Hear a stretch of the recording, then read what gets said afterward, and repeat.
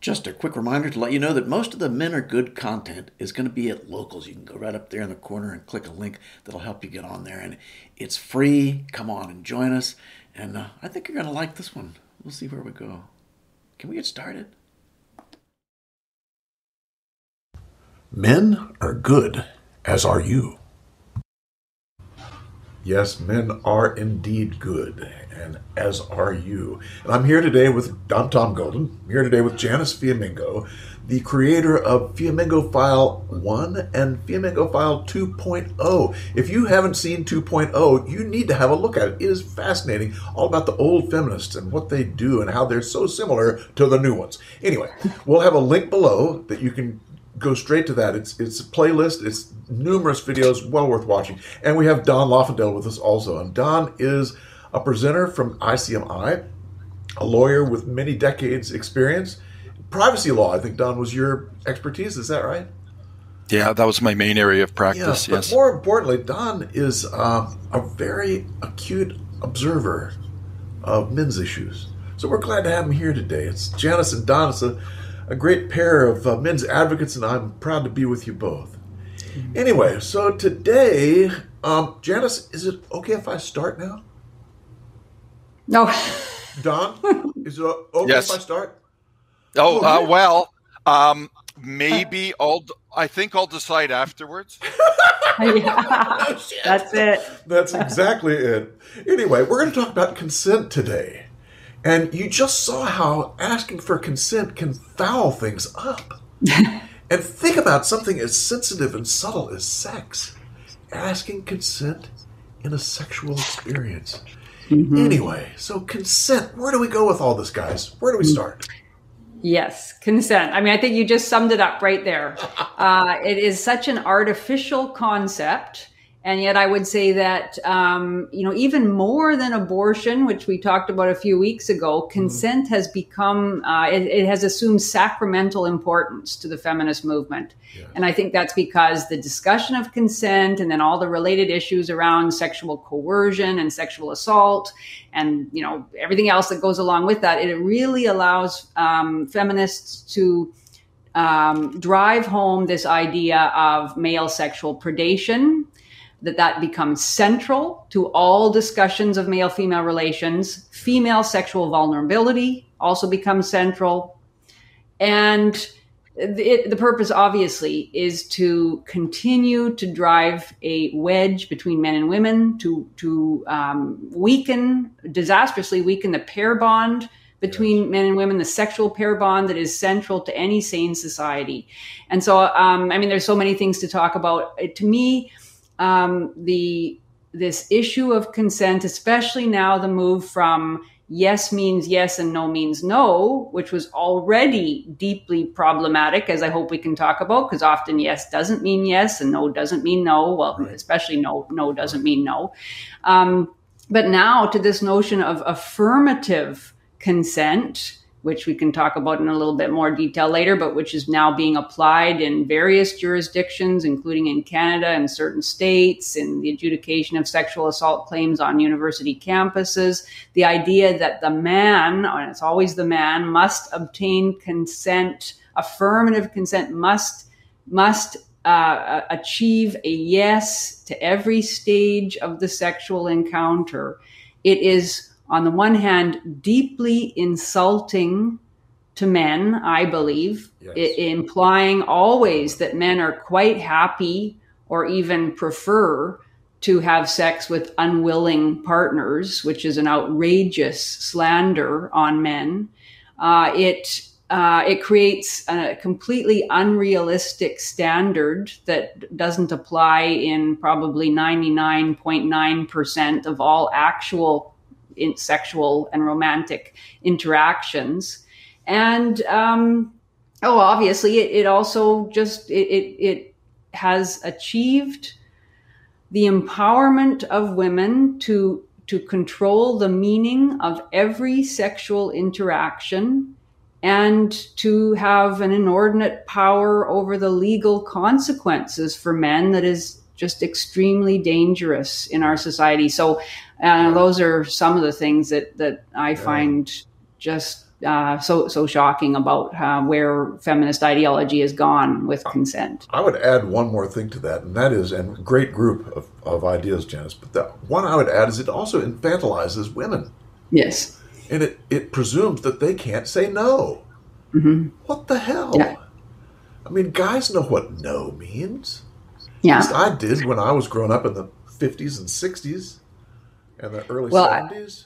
I absolutely agree. You know, it is so ridiculous that feminism, which has kept on claiming that feminism is the radical idea that women are human, or you know, and that claimed that in the 1960s and 1970s that women wanted to be free of sexual stereotypes and of all sorts of rules, that they wanted to be able to make their own decisions, be autonomous, take control over their own sexuality and their own choices, now pretends that adult women cannot even know what they want and have not the agency to be able to say no when they feel like they want to say no. I mean, if it is true, if that is really the case, then feminists should just admit that the entire feminist movement was a very bad experiment,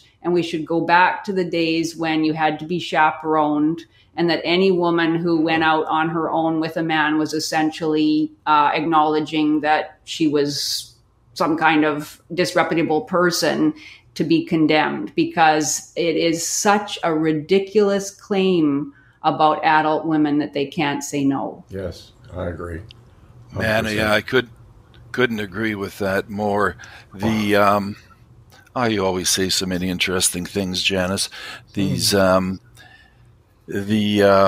idea that an adult woman or even a teenager, like when I was young, teenagers could say no like they really meant it. Yeah. The idea that women are equally capable of and ought to be in all positions of power and authority, at least in equal numbers to men, but on the other hand, can't say no like they mean it, right? Yeah. Means that on the right side, they're through the roof. But on the responsibility side, not only is that not equal, that's not adult. That's not adult. And it does remind me, if I can go off on a quick tangent of, the legal theory I developed over the years. One part of it is that there was a kind of equality between men and women in the past. Men had dominant rights, you might say, to be the ones eligible for the best jobs, but they also took all the responsibility of supporting the family. And women, if they were married, had the responsibility to raise the kids, but had the right to raise the kids also, and a right to be supported and all that. What feminism has done in all areas, like in general, but specifically on sex, is swap out traditional female responsibility for traditional male rights. So now women have a double share of rights and absolutely very few responsibilities, and men have a double share of responsibilities and almost no rights.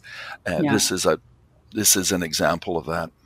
It sure is. Yeah, I was rereading the Canadian Criminal Code and its definition of what counts as rape. And one of the things that the Criminal Code is very clear on is that the accused's responsibility is not in any way diminished by his voluntarily making himself drunk.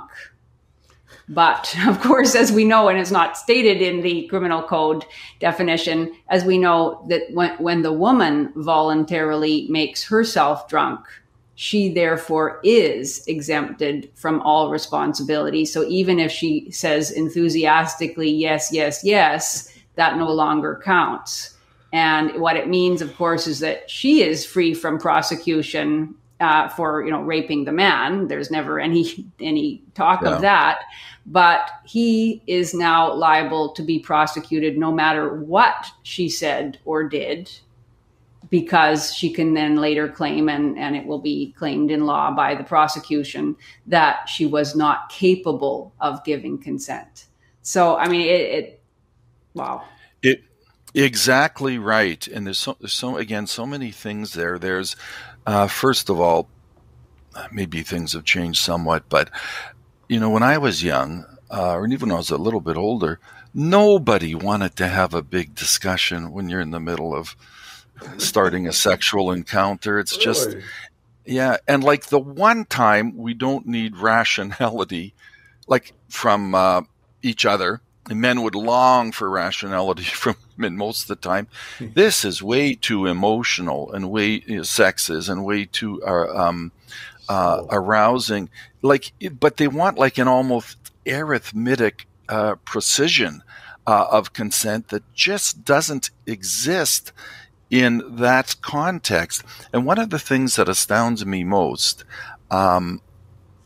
is that you might recall Fred Hayward, who was in the Red Pill back in the day. Right. He used to say it's not that women can't say no when they mean no, it's that they can't say yes or won't say yes when they mean yes, which means that men had to figure out which no's were no and which might not be so firm.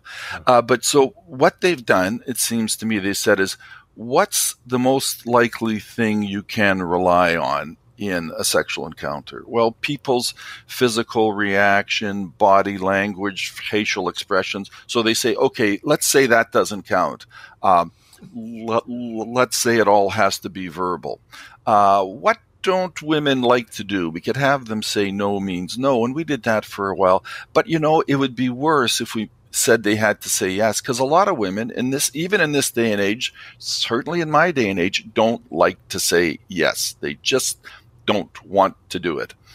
They just kind of want things to unflow in some sort of natural way. I'm sure it's a lot different than when I was young, but there's still some of it there. In fact, I had read an article in the last couple of years that 25% of U.S. high school girls admitted they had said no when they didn't mean it. That's 25%, not out of high school yet, and those are the ones that admitted it. So it seems to me what they've done, they've now said, okay, let's take the most unrealistic, unnatural, unlikely to be obtained standard of yes means yes, or you have to get this verbalized yes, and then it's like they say, what else can we do? Well, let's say it has to be enthusiastic. Are they crazy? Yes, what woman's going to do that? I think they would find that a lot of women would find that demeaning. Yes. And then exactly. even if you can get that, then they want to say, well, she had been drinking. Well, even adults often will have a drink. Like even couples will have a drink before sex to relax a little. I'll tell a fast side story. I worked with, when I was an orderly back in the day, in the 70s, I worked with a nurse, an RN named Lola. She was a Filipina lady. And we staff got one of 3 weekends off. The nurses got one of 2. They had her husband worked days and Monday to Friday, so they rarely had that much time together. It was good for raising their 7-year-old daughter, but not for anything else. And Lola and her husband had wanted to have another baby starting when the daughter was around 3, and then that couldn't coordinate schedules. And then when she was around 5, so finally at age 7, they really wanted to get going on this kid. So this was one of Lola's weekends off, and she's walking out the door, and we said to her, so what are you going to do this weekend, Lola? She said, get my husband drunk and start to work on that baby. And right, and so it's kind of what people do, and it is what people do. Yeah, and there's nothing wrong with it. The fact that feminists want to take it all away and criminalize it just shows that they actually do, at some level, want to ruin sex. They don't want to make it safer. Yes. They don't want to make it better for women or anything like that. They're not interested in preventing sexual assaults, because none of these things would apply anyway in an actual case of sexual assault. Exactly. The assailant is not going to care about any of that stuff. They just want to ruin everything, and the unwillingness to admit what is human nature, that yes, both men and women, but I would say especially women, use alcohol to give themselves permission to loosen up their inhibitions, to relax, to feel more amorous, to shut off all the thoughts that go on in women's heads about whether their body is acceptable or not, and all that kind of thing. Yep. That's what women do. And it's ridiculous. Also, of course, they completely allied the distinction between being nearly unconscious, which, of course, an unconscious woman cannot consent. Nobody argues with that. Right. But, and having had 2 or 3 drinks, which you could be, somewhat drunk, but still perfectly know what you're doing and know what you decided at the beginning of the evening you were looking forward to doing, etc. And the fact that all of that is now part of some kind of theory of male sexual abuse of women is so ridiculous. And it's terrifying that it's actually become part of criminal law. Yes. And just to go back and to affirm what you said about, and what Tom said at the very beginning of our show, that to force some kind of standard where a man has to ask, is this okay? Can I do this? And then the woman has to say, yes, yes. It ruins it. That is not what most ordinary people do in a romantic encounter. It's not what the woman wants. I don't think it's what the man wants. It's awkward.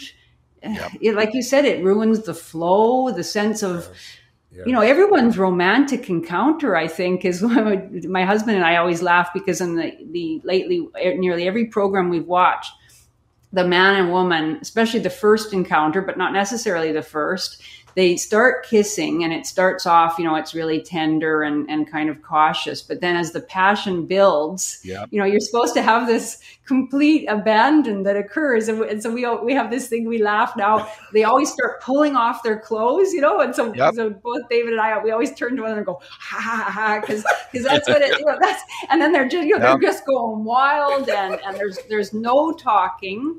And they're just trying to get their clothes off as quickly as possible, and they're clinging together, and it's kind of silly in a way. But sometimes encounters are like that. Sometimes they're much slower than that, of course. But usually they are wordless, and the wordlessness is actually it's the sign of the passion, and it's also a part of it. It's like what helps you, because this is supposed to be this. It's a different kind of encounter. It's not a conversation. Right. It's an encounter with the person that, in an ideal sense, you're madly in love with, and you're having this wordless, deeply passionate communion with the other person's body, and ideally with their essence, their soul. And it's not about checking off a bunch of checklists and making sure that the other person. I mean, it's just so wrong. And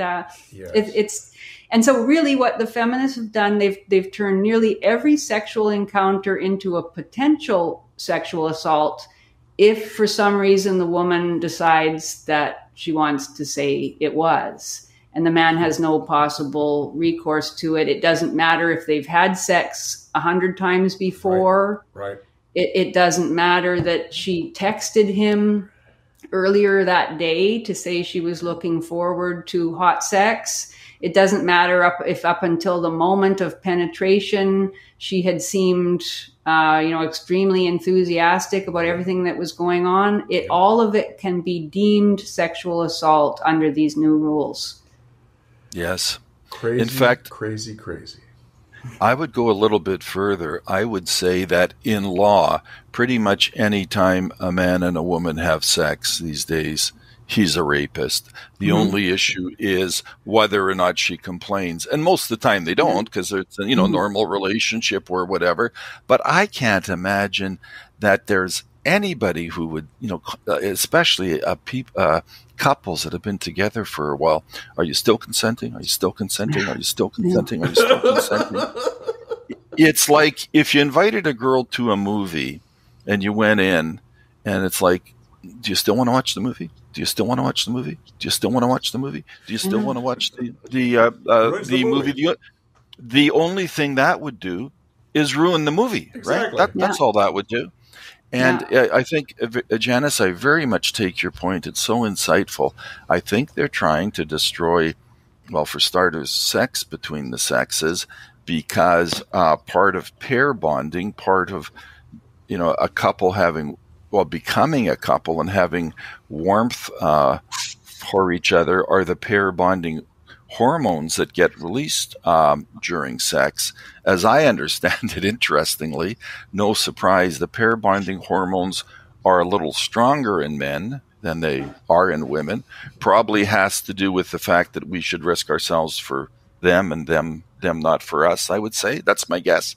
But so it does that. And then what it also does, of course, is make family formation almost impossible, at least a family that's going to produce babies. One of the questions I ask myself these days with the collapsed population rates, not reaching a replacement value, or rather a replacement rate, the high abortion rate contributes. One of the things I ask myself, will this make a lot of babies?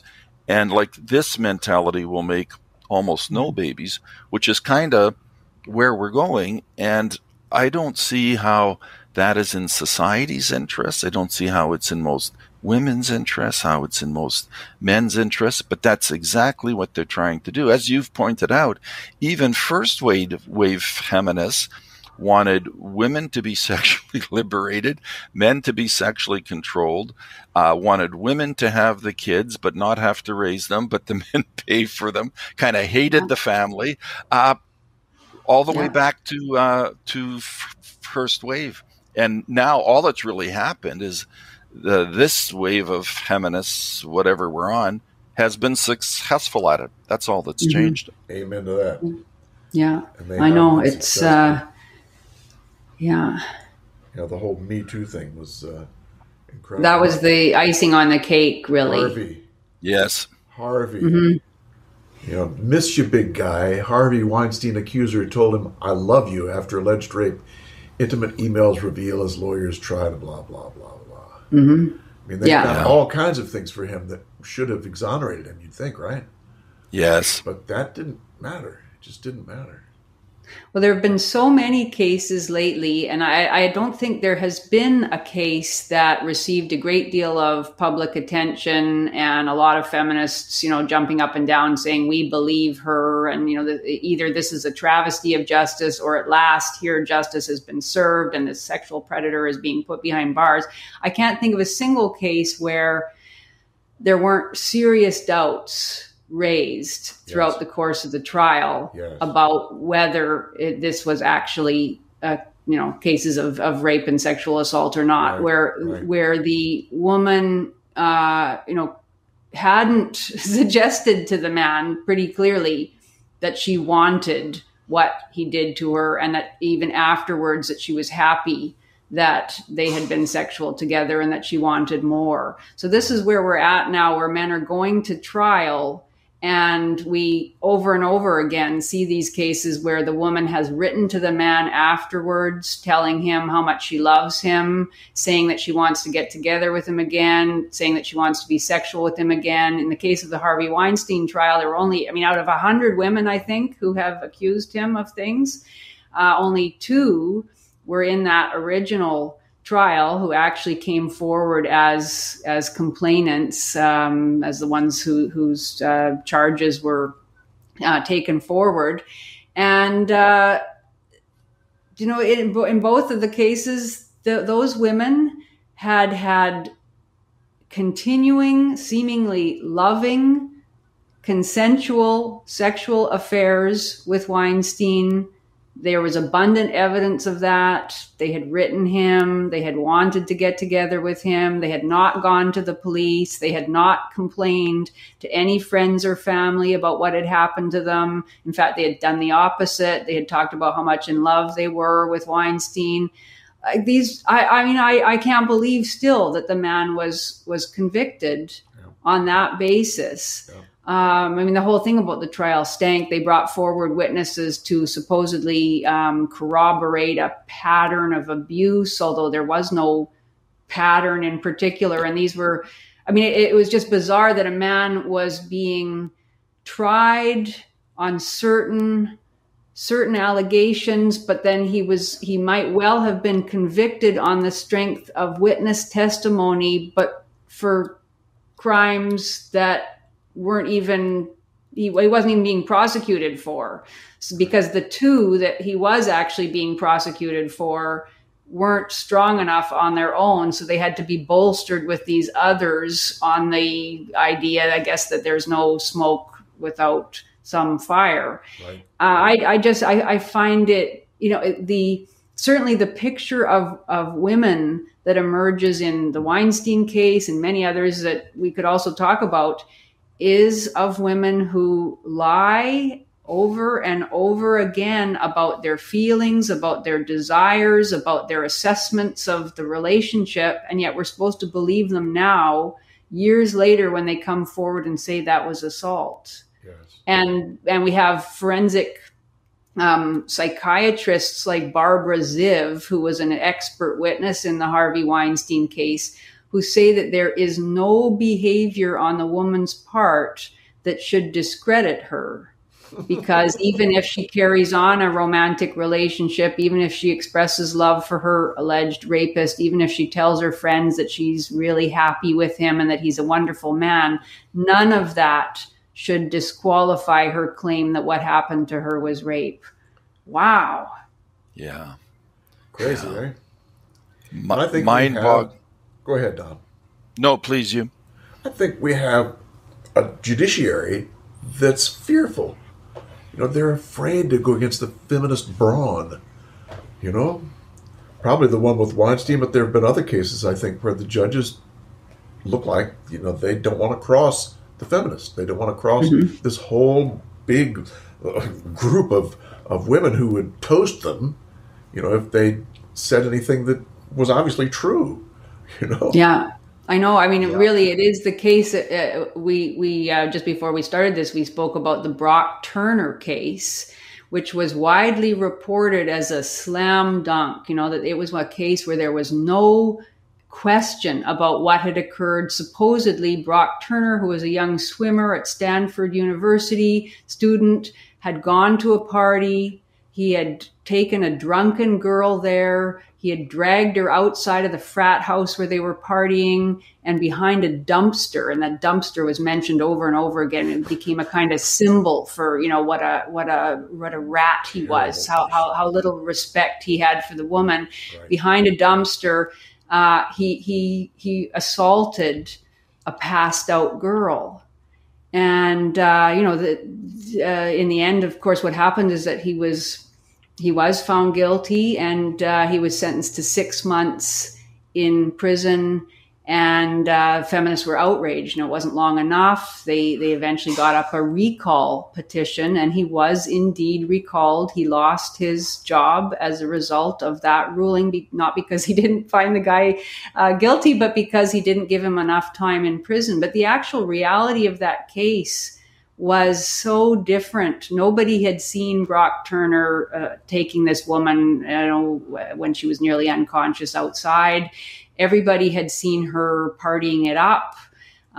She seemed like she was in control of herself. Nobody knows at what point she passed out. For anybody who's ever made love while they were sleepy or after they'd been drinking, right, you should honestly know that it is quite possible. Even with someone you love and you're having a good time, it's quite possible to fall asleep. Or if you've had a bit too much to drink, it's quite possible to pass out. It doesn't mean, and if the other person has been drinking, doesn't mean the other person has any kind of predatory intent. They might keep going, not realizing that. It was such a questionable scenario. Yes. And yet this man was convicted and branded the worst kind of rapist. His life is ruined now. I mean, he'll never live this down. There are articles all over the place about what a terrible young fellow he was. And the judge in that case, even though he went along, I think that was a case, Tom, where he knew that this was murky. Yes. But he didn't have it in him to acquit the fellow. So he just gave him 6 months, thinking, I think he was going to be out in probably even less time than that. I mean, it's still a horrific thing. He was registered as a sex offender. It's a horrific thing for a young person, an innocent young person to have to endure.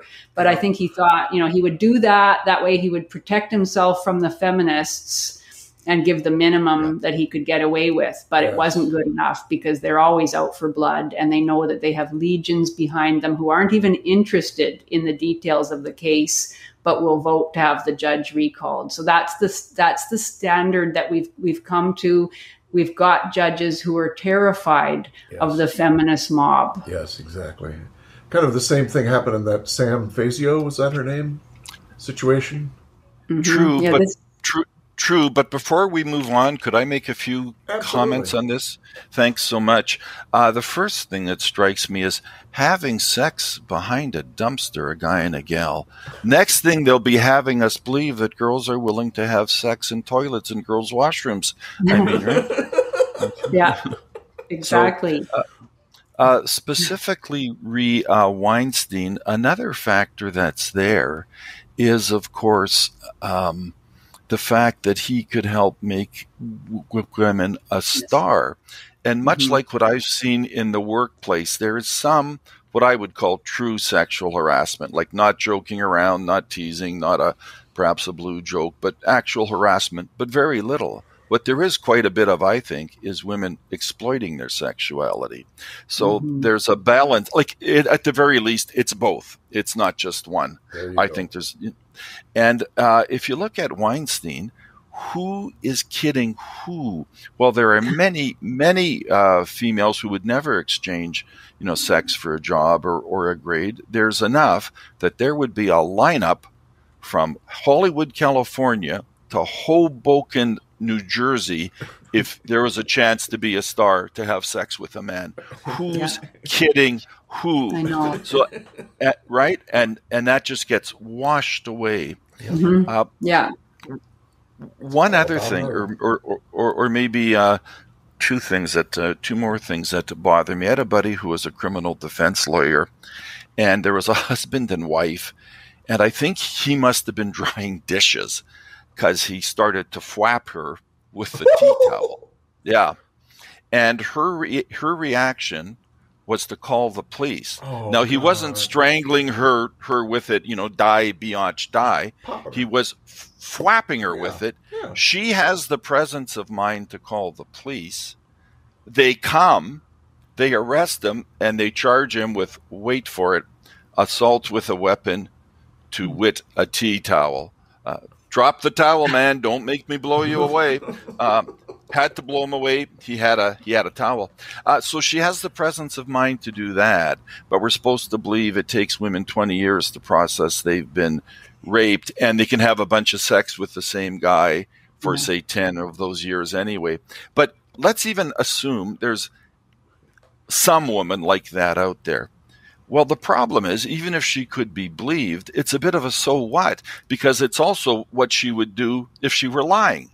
So that makes it a tie. And you shouldn't be able to convict on that, right? No, but I know. There you go. Yeah, it is extraordinary. This whole thing now of trauma theory that Barbara Ziv is an expert in, and many other feminists are as well. And it's that idea that once you have been allegedly traumatized by your rape, then everything you do afterwards, even if it seems like the actions of a woman who hadn't been raped, becomes proof that you were raped.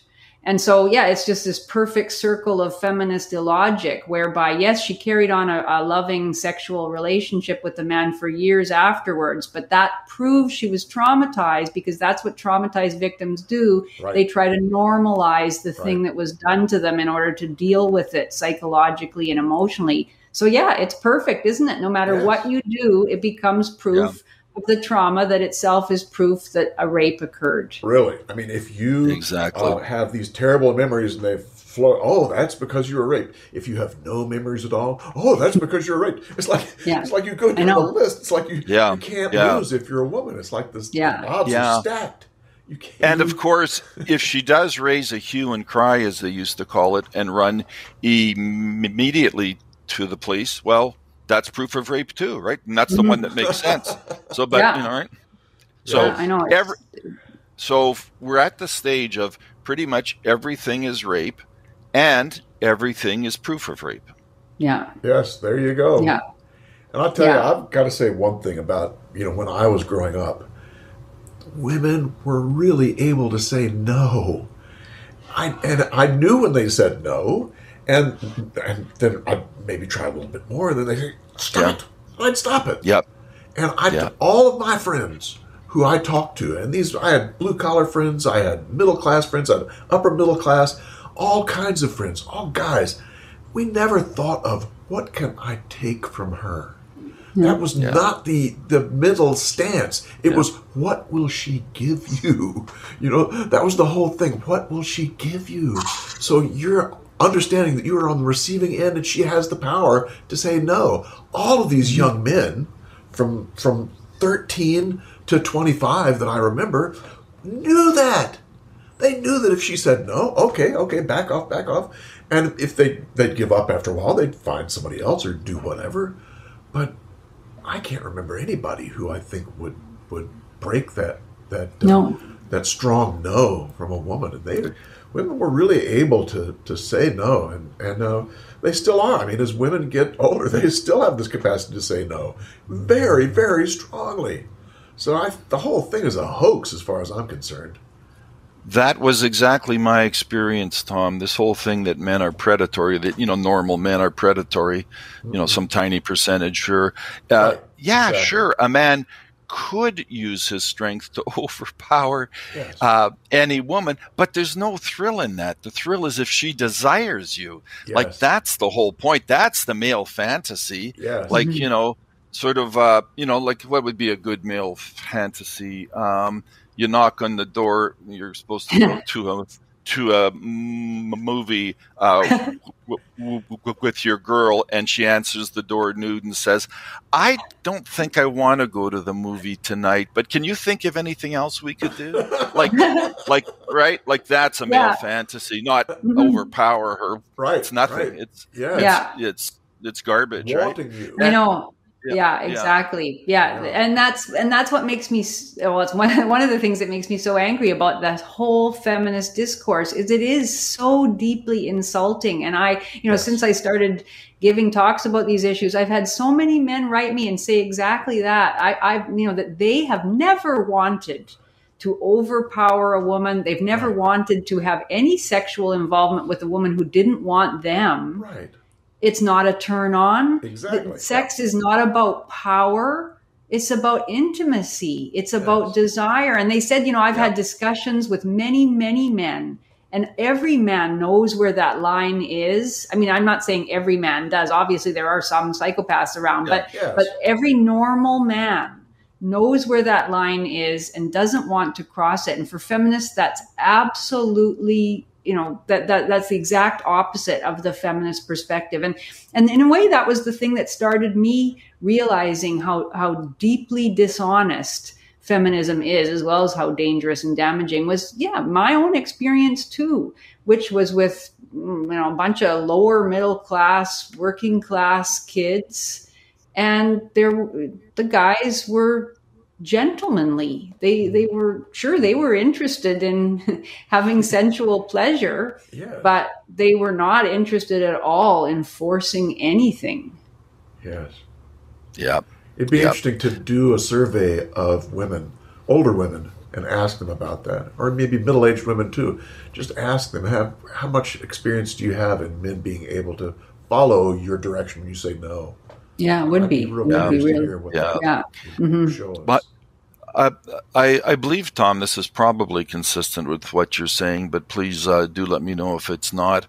I had to become something of a connoisseur of no's, because back in the day, again, girls wouldn't say yes. They thought it was too sleazy. They would just go along if Yes. they wanted something to happen. And this was kind of rare, but you might get no's. Feminists would hate this. It clearly didn't mean no. Tee-hee-hee, silly boy, stop. Tee-hee-hee, stop. right. Go, That's you right. silly boy, stop. It was totally playful, right? Totally playful. Yeah. Then there were ones that was the strong no, like, no, it was almost like you said, like, and if you pushed a little harder or like try it again, if she really meant no, you would get like, as you kind of did, that roar of no, and you'd kind of, okay, like I get the point. I'm out. They would make it very clear. A lot of them were quite quite nice about rejecting you, actually. Yes. But if you went a little too far, they made it really clear what kind of no it was. Then there are the ones that were in the middle, were something like, no, we shouldn't, which kind of sounds like, maybe there is some longing to, but not quite sure. I don't want you to think I'm easy, or I don't want to get bad reputation. Right. So it's try again later, try harder, maybe not tonight, maybe if we go on another date. It was that kind of thing. And you could kind of work your way through that. But ironically, I thought that you had to have a lot of sensitivity to women to figure out what kind of no it was. My hope was that they'd start to say yes if they meant yes. But at least when I was young, they never really did. Like once you're in a relationship, so you're there like trying to figure out what kind of no is this, because there were 3 different kinds. Right? Yeah. Yeah, exactly. And I think that was the thing that Warren Farrell got in trouble for back in 2012. They found a statement in some book he'd written. He was going to give a talk at the University of Toronto on the boy crisis, but some feminist teachers found a statement he'd made in some 1977 book, I think, where he talked about the vagueness of no and all the ambiguities and the layers of meaning that it might contain, and that was the point, and that was somehow being a rape apologist. But he made that point that sometimes no means I'm not sure. Sometimes no means I want you to try a lot harder and make me feel really special. Right. Exactly. Sometimes no means I want you to tell me you love me and this is meaningful to you, and then I'm not just one in a line. And I could relate to that. I never wanted to be just, one in a line. I wanted to be special. Yeah, and that's what no often means. It's a way of testing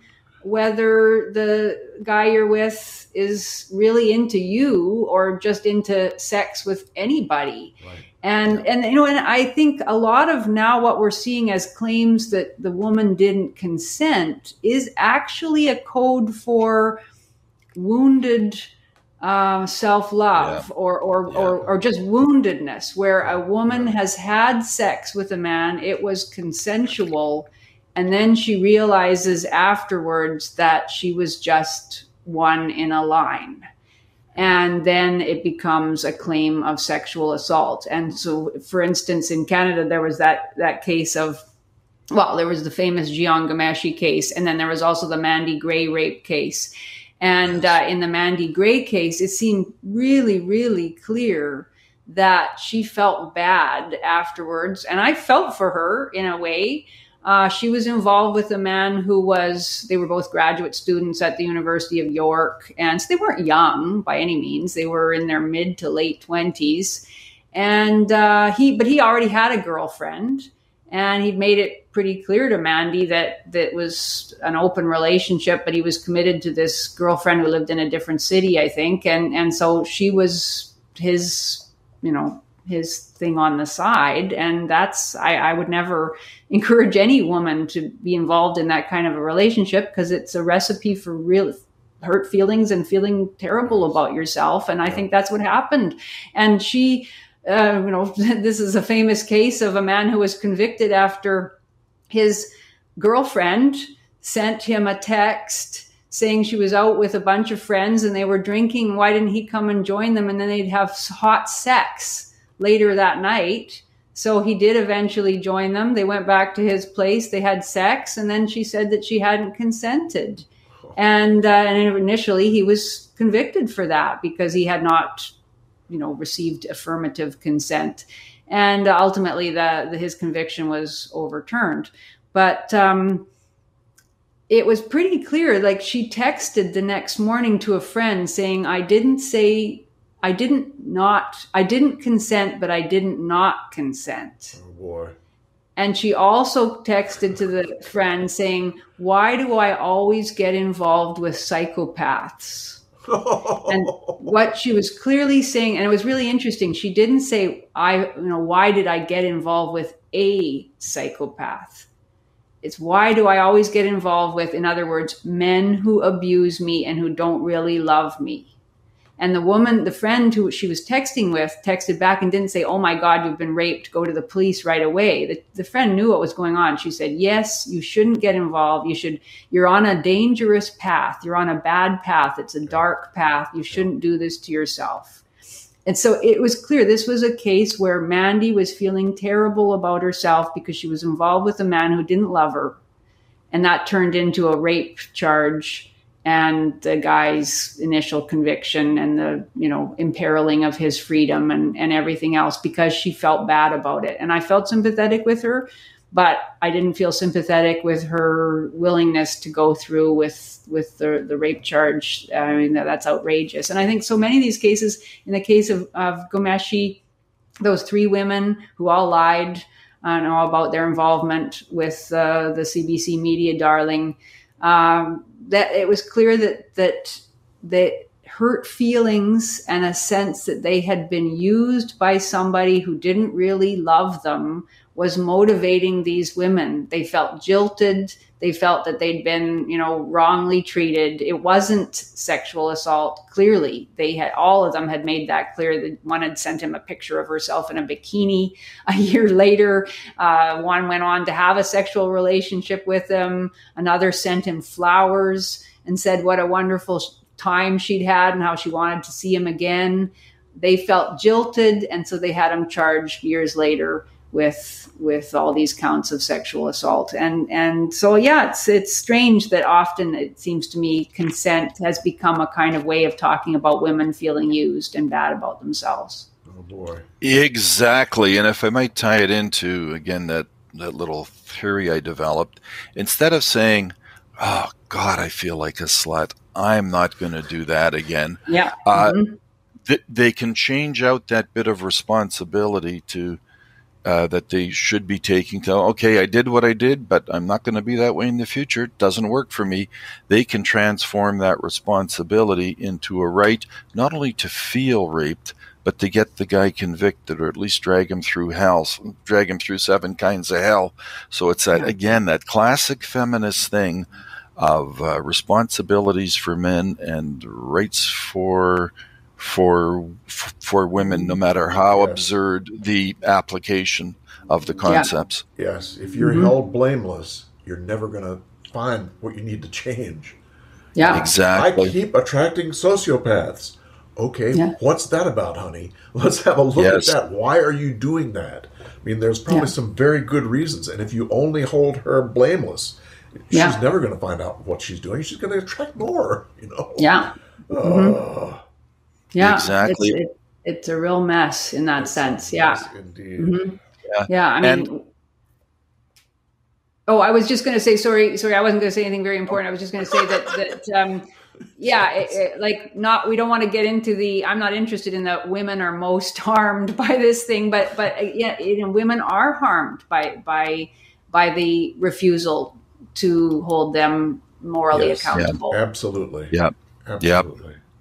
Harmed in a whole bunch of ways. They feel lousy about themselves. They attract more of the same guys. And as we're now starting to understand, at least as I understand it, doesn't take very many casual sex partners for women to start to lose the ability to pair bond long term. So how horrible is that for them and for everybody else? Yeah, there's been some stuff on that, Tom. Like, I'm not the psychologist, but Stefan Molyneux and Lauren Southern did one that said something like, I think there's a number of studies that don't line up perfectly, but they're the most extreme one they found that they talked about, that with every partner beyond one that a female had, her ability to have a successful long-term pair bonding was impaired, so that by the time she had 8, she would, which isn't even double digits, so I don't even,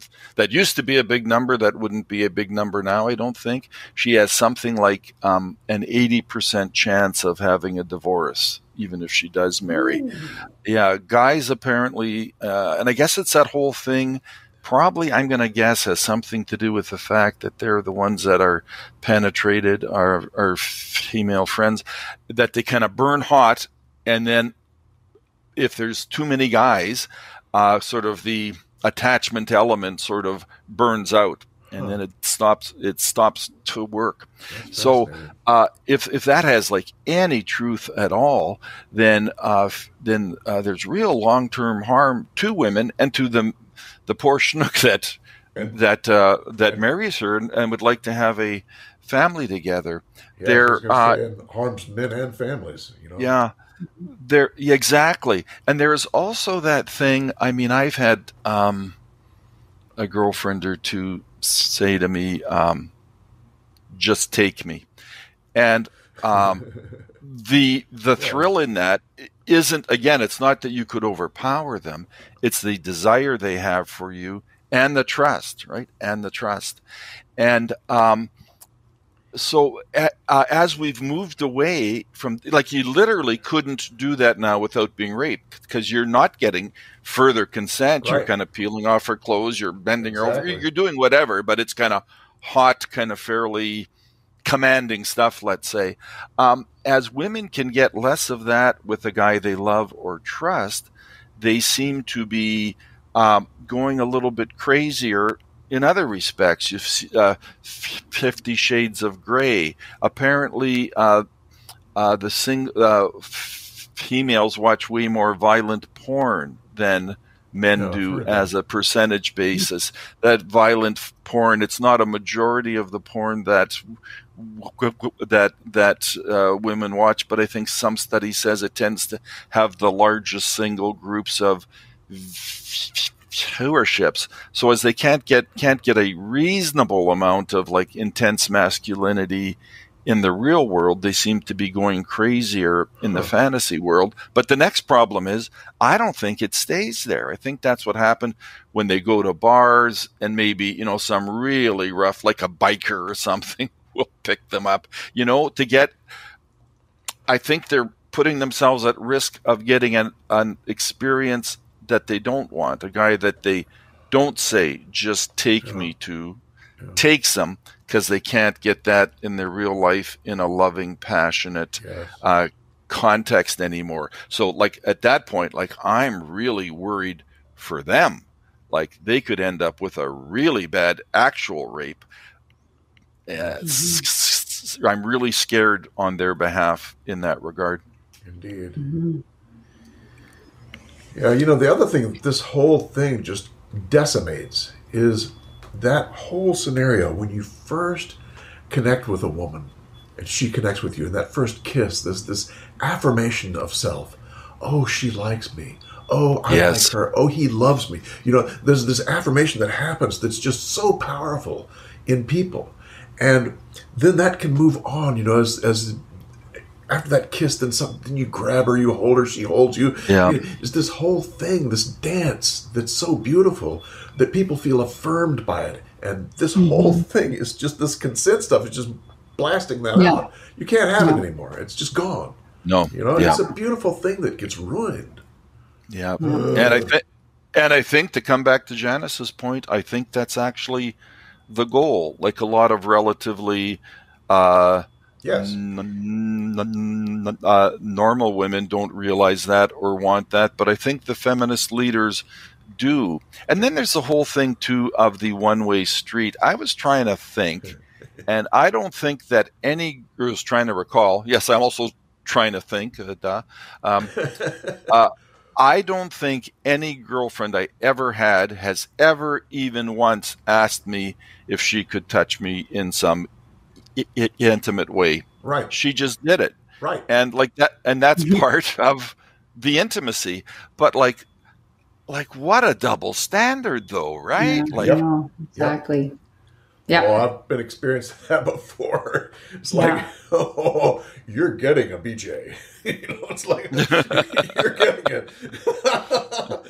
Yeah, it is. It's, the double standards and perfectly acceptable in a movement that claims it's interested in gender equality. Right. Exactly. Hypocrisy Crazy. Crazy. Yeah. It strikes me how subtle they've moved this. How subtly they've moved the responsibility, Janice, what you first said when we started this. The responsibility has been shifted over to the man. Yeah. Very slowly and very subtly. And now we're to the point where, she's got no blame and he's got all of it. Yeah. Crazy. Well, that's exactly it. So, like, I'm sure we're on the same page when you mean shift the responsibility. You mean shift 100% of the responsibility, right? Yes, so exactly. he's only got responsibilities, and she's only got rights. Yeah. That's it, Don. I know, That's it's right. extraordinary. That's exactly right. Feminism ruins everything. Yes, it does. It's amazing. It's just amazing. And the sad part is that people buy it, Yeah. Judges, legislators, police. Yes. Yes. Yeah. Hey, watch this video. Yes. Are we about finished? Yeah, I think Any so. last points to be made before we stop? I don't think so. I think we've pretty much covered them all. Yeah. It's been a good discussion. I've really enjoyed it. Me too. Really enjoyed me too, she says. Oh, yes. God. Yeah. Indeed. Oh, yeah. It's so great to have people to discuss this with, because like there's not many of us. About the only good news is once you see this stuff, you don't unsee it. It seems to me very few people come our way and then go back. That's like right, very few. True. I think that's exactly right. Good. So make sure you go see Janice on Fiamengo File 2.0. Come see me at my new local site, menaregood.locals.com, and come and see us for the next one. So we'll see where we go. And as always, men are good, and so is Janice, because she's an honorary guy. She really is. Great way to finish. You all take care. We'll see you next time. Take care. Okay. Men are good, as are you.